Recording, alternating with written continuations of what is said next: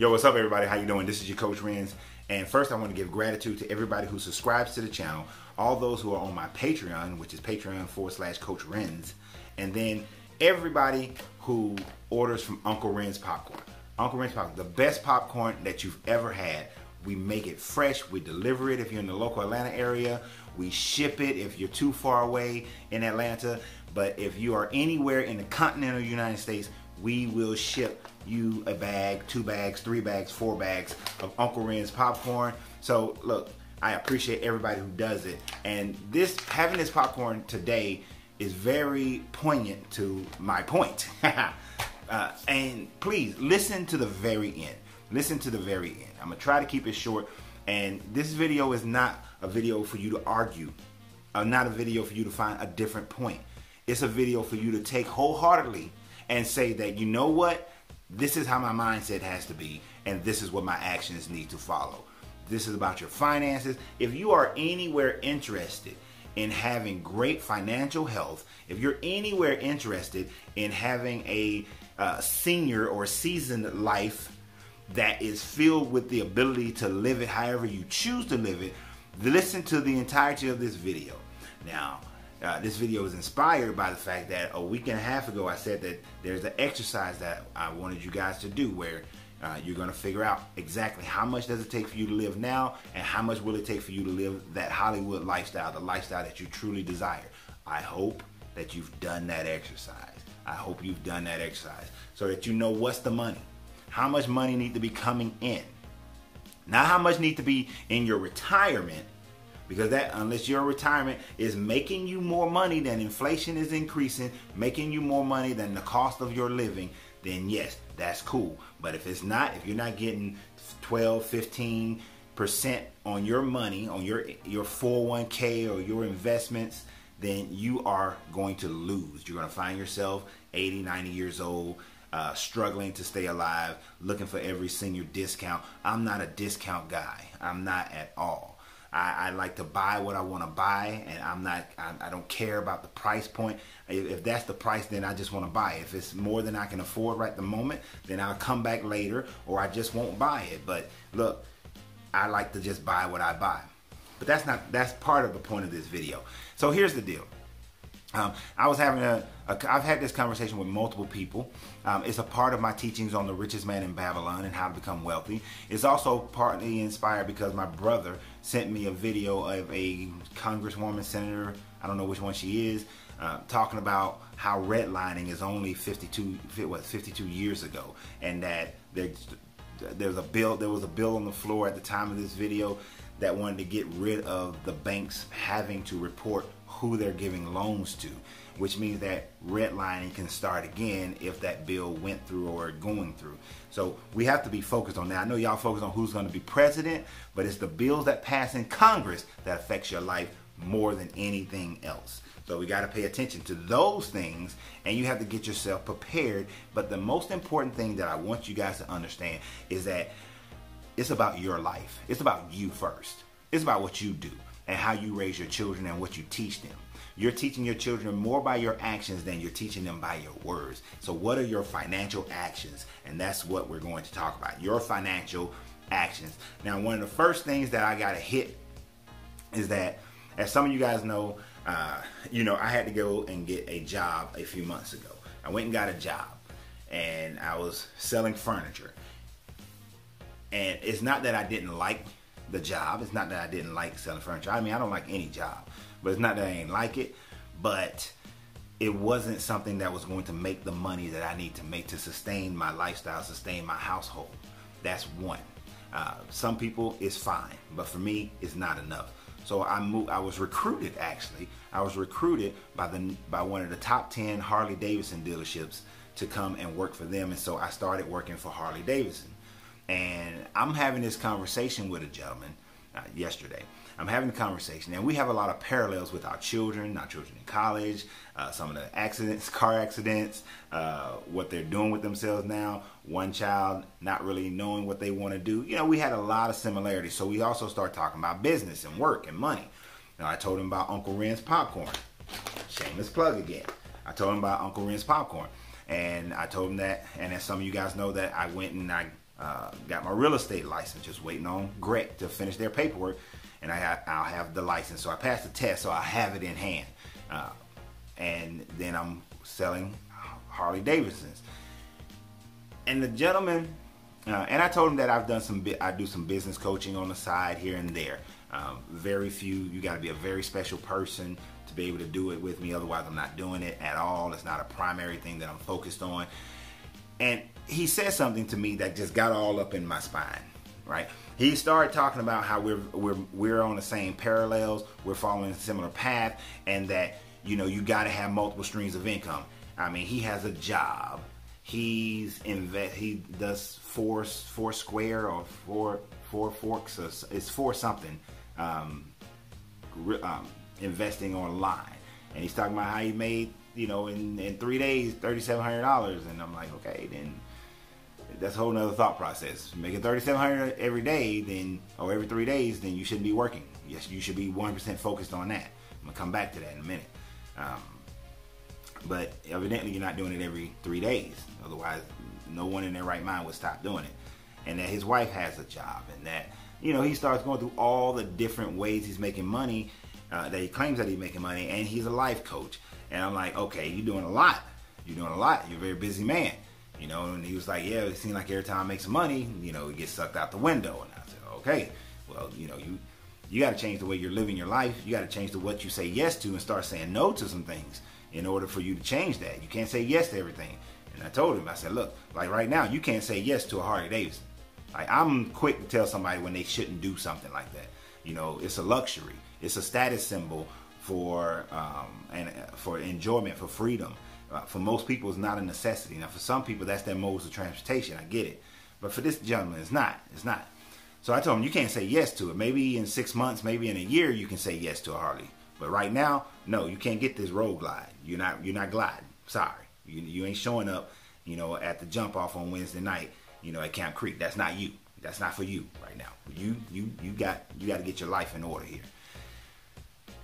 Which leads me to the point that it got all up in me because he said we're on a parallel, that we're doing the same thing. And he was like, yeah, that's what you got to have is multiple streams of income. And I had to tell him something. This is the first big point that you guys need to get. And I know it took me a while to get here. And that is, I don't have multiple streams of income. I'm not interested in multiple streams of income right now. Multiple streams of income is a BS line that they fed to you in order to keep you distracted from actually being able to become financially wealthy. Let me prove it to you. Warren Buffett didn't have multiple streams of income till well into his 50s after he built his primary company. Then he became Warren Buffett the investor in his 50s and amassed the majority of his wealth afterwards, later on. But he had a pinball machine company. Then he had a vending machine company. But he focused on the one company and built that. Bill Gates didn't have multiple streams of income. He had one stream of income. And then he had a job with I don't know if it was with IBM or not. I think it was with IBM. But he had a job. Then he built Windows on the side with his partners. And then he pushed Windows while he still had a job and built it, and it grew, and he stayed focused on that. And it's not till later that he had multiple streams of income. Magic Johnson was an NBA player, made money playing basketball first before he started investing. Shaquille O'Neal played basketball first, made money before he started investing in every dang thing in creation.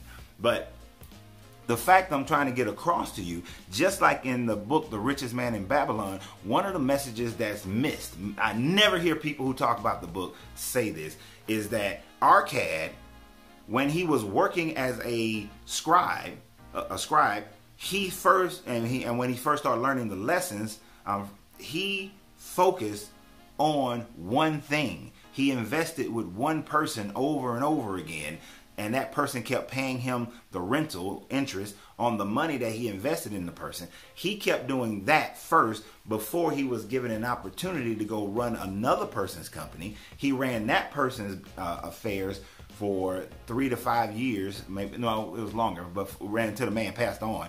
He ran that man's business. After he finished running that man's business, and that man gave him, and at his death, in the will, he gained a portion of the estate, then he started investing in other things, and later on he had multiple streams of investment. His son Namasir first started investing with an investment group and stayed as an underling with them and grew in stature with them until for 10 years before he started investing in multiple things. My point, people, is this, is that I am not having multiple streams of income.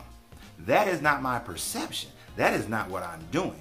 Let me give it to you so it's very plain and clear. My focus is Uncle Ren's Popcorn. My focus is to perfect Uncle Ren's Popcorn. I'm going to tell you something that I've never said. Uncle Ren's Popcorn is not as big as it should be, is not where it is, because I missed one lesson. One lesson. I can tell you a bunch of different details, then you can pile those up and say, well, that's why, and that's why, and that's why this one, and that's why that one. But the 5 locations did not make it because I placed the popcorn shops in markets that would not pay for a gourmet product. You see, a Walmart shopper, consistent, not all, but a consistent Walmart discount shopper is not going to buy a gourmet product, a luxury product. I have to place my popcorn shop based on the market, not based on the availability, not based on the rent, not based on any of those things. Now, there are certain factors that go into it, because even when you're in the right market, are you in the right space? Are you on the right side of the road? Is it easy to get into? There are things like that that do play a part, but all of that just leads up to I did not put it in the right place. I didn't put it in the right market for people to be able to make the purchase, because even in the whole market, the micro market of the location itself within the whole still has to be the right market. If I was just across the street when I was in Alpharetta, I would still only be focused on Uncle Ren's Popcorn. So what is working at Harley Davidson? What is getting a real estate license? Is it multiple streams of income? No, it is not multiple streams of income. Let me tell you what it is. Harley Davidson is a shovel. It's a shovel. Real estate is a brick. It's a brick. I don't want the shovel, nor do I want the brick. I got the shovel because it produces a hole. The hole is the result that I want. I got the brick because I can build a house, the house of rent. That's what I want, the house, not the brick. I want the results, not the actual tool to get me there. So a job, Harley Davidson, real estate, these are tools to get me to the point where I can open Uncle Ren's Popcorn, perfect Uncle Ren's Popcorn, duplicate Uncle Ren's Popcorn, ensure that the duplication is testable and it works, and then I will no longer need these tools. I will, and it may take 2 years, it may take 3 years, it may take 5 years. However long it takes, it doesn't matter. And that's the other thing that we got to have is patience to do so. Namasir took 10 years. Warren Buffett didn't become Warren Buffett until after he was 50, and he started when he was like 18, 19 years old. I think it might have been 16 when he first started. Patience to get there, which is something that most people lack. Patience to get there. So I may be at Harley for a number of years, and don't get me wrong, I couldn't stay selling furniture, but I can sell motorcycles. I love motorcycles. I love them, love them. I'm riding today, but so I'm really happy, and it's one of the top 10 dealerships in the country. So I'm not doing something I don't love. I love houses, and I think that people have to understand that one of the 7 cures of a lean purse is to purchase the home that you live in. This is why when my brother sent me that video, I was thinking like, wow, it's so true. But especially in the black community, we teach our kids to get rent. My daughter about a month ago called me and said, Dad, why aren't there any apartments in East Cobb? And I said, because people who live in East Cobb buy their homes. They don't rent. They buy their homes. When we lived in East Cobb, buy your home. You buy your home when you live in places like that. They're not going to allow apartments because it's going to lower the value of people's homes that they've purchased. So, but if you go to the black community, predominantly black, it's apartment, apartment, apartment, apartment, or they're rental homes that's owned by somebody who doesn't even live there. They live somewhere else.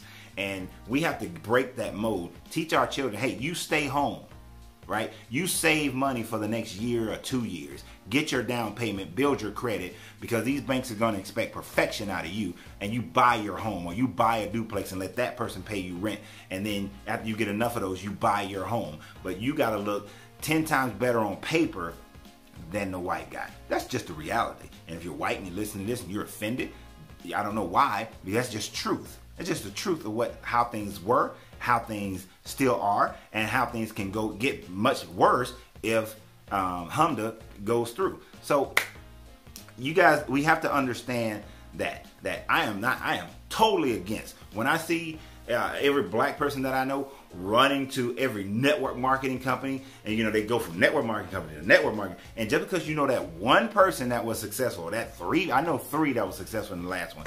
3 people who were successful and made money to the point where they don't necessarily have to work anymore. They can just invest their money and let their money work for them if they have the ability to do so, because I've seen some of them make some bad investments. But hey, we all make bad investments. I made bad investments in locations. Doesn't mean that I'm done. Doesn't mean I failed. It's a setback. So I've only seen 3 people actually make it work. Just because you saw 3 and you think, well, I could be the 3rd, I can be one of the 3. No, you're not. 90% of the time, you're not. You're just not. All right, not in the network marketing. It's to be honest. It's just not. It's just not going to happen for you. Unless you can take that and work it like you're truly your own business, 15, 16 hours a day, then it may work for you. But other than that, it's not going to work for you. So what you need to do is look at your job as a tool. Your job is a shovel, but what you want is the result that it's going to produce for you. You want the hole. All right. Your job is a drill. You don't want the drill. You want the hole in the wall that it creates, and not a hole in the wall. Well, actually, some hole in the wall places making a lot of money. There's a hole in the wall little breakfast joint. The cars be lined up out into the street. So, sorry, sidebar. Come back. That's the thing. When that guy said that, it took me all into everything that went there. My brother sent me that video. It took me there even more. And then it reminded me of when my daughter asked me a question about East Cobb and how people consistently get caught up into these network marketing companies or these get rich quick kind of things, or I'm going to invest in this, invest in that. And I got a friend, they made $10,000. Yeah, but they made it one time over the course of a year. That doesn't justify it as such. Even in real estate, I'm going to tell you guys this right off the bat. I may sell real estate for the next 10 years, but the real estate is not the thing I'm looking to perfect. It's not a source of income. Once I have 2, 3 gourmet popcorn shops, gourmet popcorn, ice cream, and Italian ice, Uncle Ren's popcorn, once I have 2, 3 of those and they're producing, then I won't be selling real estate. I won't be selling Harleys. That won't happen. I'll focus on perfecting it even more, building it even more, until it in itself is providing me a lifestyle that I can't spend. I'm not spending the money fast enough. And when more is coming in than going out, when it's doing that, that's when. And here's something that you guys, here's an advantage that I have. It's an advantage, I must admit, because Uncle Ren's Popcorn has been around since 2012. But here's the advantage I have.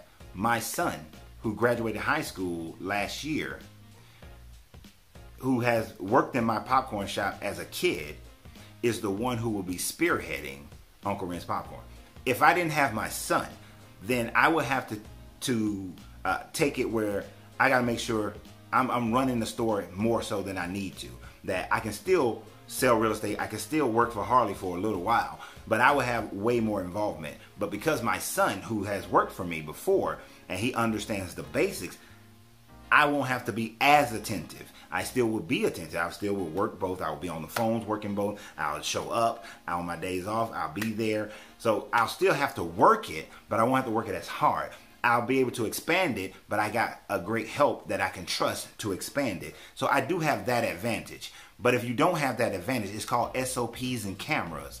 SOPs and cameras and a good POS system can ensure the safety of your business, the safety of your money. Because you can always watch a camera. You can always rewind it. You can always check your POS system to make sure people aren't stealing. You can always check your SOPs, which should have your whole ordering system or however you do your process. All those things should be there. But at the end of the day, here's the lesson, people. There's multiple streams of income is BS. You don't get multiple streams of income until you perfect the first one. You perfect the first one that can work without you. Let me be specific. Perfect the first one that can work without you. Then you can invest here and invest here, invest here. Too many of y'all are here, here, here, here, here. You have what in Buddhist meditation is called monkey mind. Meaning that you go into the meditation, but your mind is just jumping, jumping, jumping, jumping, jumping, jumping, jumping. You see a fast car, you jump. You see, oh, here's a faster car, jump. You see another car, jump. Here's another car, jump. And you keep jumping, jumping, jumping, jumping, jumping. Instead of saying, what's my primary focus? Is my primary focus?